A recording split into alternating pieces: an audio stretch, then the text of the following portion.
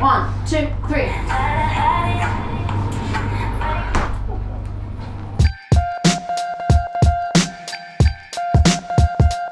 You know, I always joke BA first class is not really a first class, it's a really good business class, but it's great for a relatively short hop across the pond. These flights, though, are critical that you sleep because London being only 5 hours ahead and only a 6-hour flight, or maybe even a little bit under, it's really tough to get a good night's sleep. So my goal today is to drink a lot of water, eat in the lounge, and sleep as soon as we lift off to maximize my sleep, to hopefully minimize jet lag, although I've got some tricks for minimizing that once you land. So my goal is to not wake up at 3 in the morning wide awake in London. Let's check in.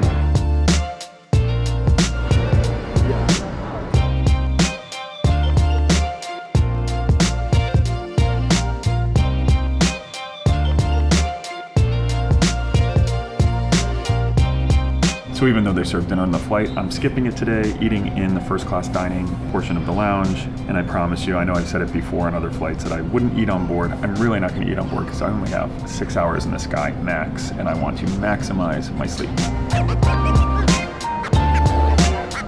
We're on the 777 today, which is probably my least favorite long haul BA plane. If I had to rank them, I would say A380, 787, 747, and then 777.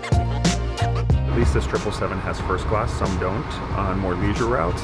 It's your standard seat, overhead bins, decent sized locker, decent sized screen, no Wi-Fi on BA planes, which shouldn't matter tonight, but they are changing that over time. But service is decent, no caviar, okay champagne, food is decent, but nothing crazy. But it's a big enough suite, so for a 6-hour flight to Europe, totally fine. This cabin came out when I started the Point Sky in 2010, so I've been flying it for nearly a decade. And I just like that I can buy it for 70,000 Alaska miles, which I buy for 2 cents a piece. It's $1,400 plus 500 in fees, so I'm buying $1,900 one-way first class to Europe with the lounge experience, expedited arrivals, etc. So it's a good deal, in my opinion. Let's see. They almost fit. It's like it almost fit.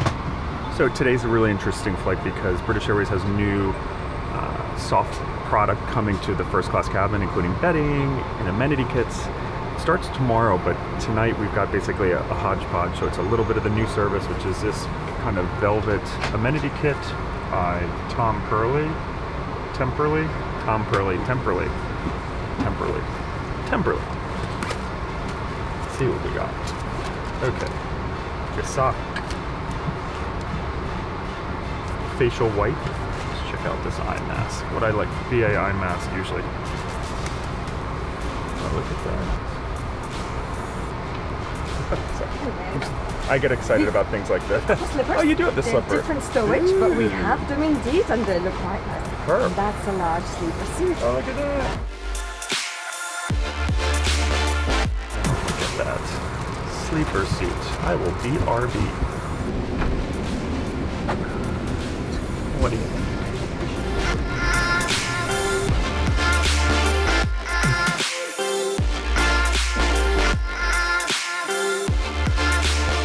Well, in the effort of fighting jet lag, Brian is fast asleep. By the way, my name's Ted. I've been filming with Brian for the last couple of months, helping him do this vlog. I am going to review all of the meals that this first class flight to London has to offer.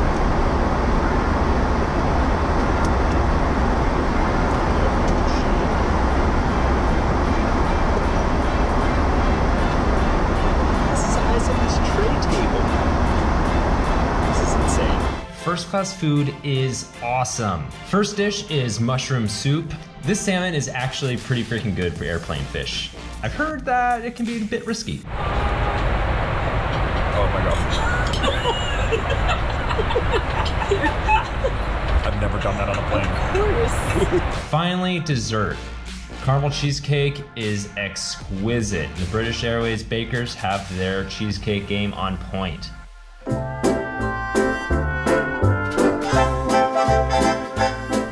have jet lag at bay. I slept almost 5 hours on the 6-hour flight. I highly recommend if you come to London or the UK several times a year, get registered traveler.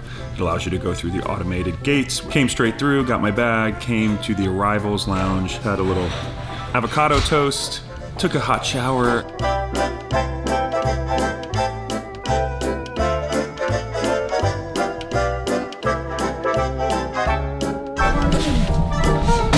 Going to be a pass, but we're not going to be picky today. Okay.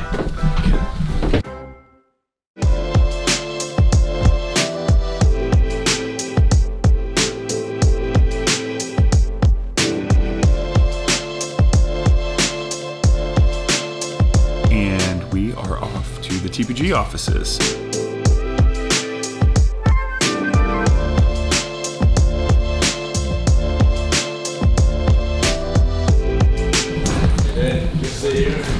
Bring it out. How are you? Good, how are you? Good to see you. God, it's been so long since I've been here. It's a good flight. It was a great flight.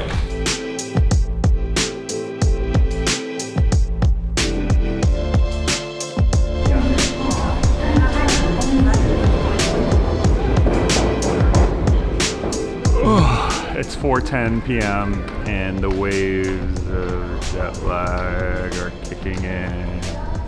Need something to wake me up. Right now, we're gonna go to cryotherapy. Freeze my off. Never done it.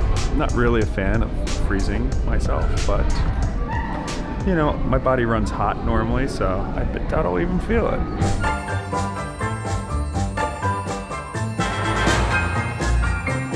We're aiming to drop your body temperature 17 degrees up to 5 degrees. This is the most beneficial range. I encourage you to move, like bigger movements, open your armpits and stuff to absorb the cold. Is it gonna go quickly? Or is it gonna seem like you're not going to understand. From your tummy, which is 30, from your triceps, which is 30 as well. 30. But it's gonna help you out with your jet lag. It's gonna help you out with hangover if you're having. I don't have one. Okay, perfect. So, any music in particular? Fun music. Fun music. Like pop. Pop. Ariana Grande. Are you kidding me? What do you like? Ariana Grande, I'm gonna put for you. Can't wait Are you supposed to do this? No, that one's not fast enough. Break free. Break free will be a good one. Break free. I'm gonna break free of my cryo chamber. Oh my God. Are you ready? I'm ready. 1, 2, 3.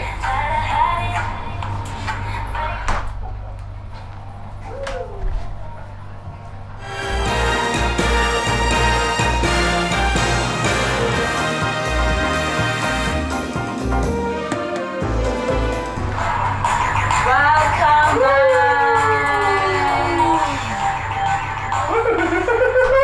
Take your body temperature, which is 20 on the tummy, 16, 14, 21.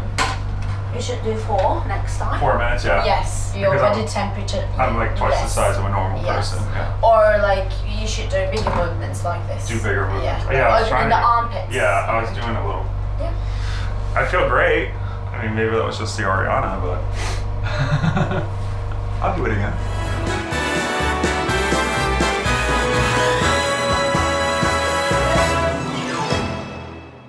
It's 5 p.m. day 1. Normally I'm dead by now, but that cryo really kicked me back into gear. It's gonna give me a boost. I have a 7 o'clock dinner, be in bed by 10, and hopefully be able to sleep straight through to like 6 a.m. when I can get to the gym.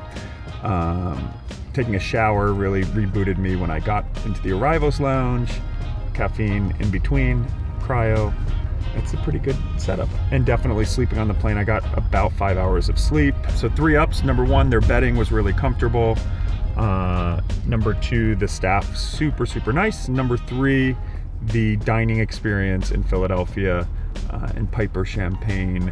It was a decent experience. It was nice.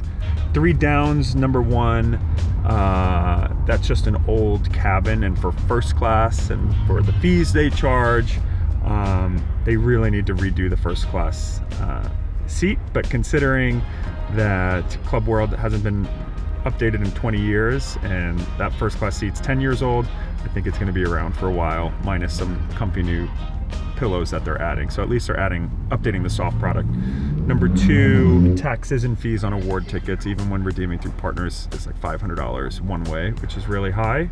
Number 3, the lounge, barring the first class, was pretty basic for a first class lounge. Even a business class lounge, it's not very good. So the dining was okay, but in general the lounge was kind of uninspired and no showers. That's all, folks.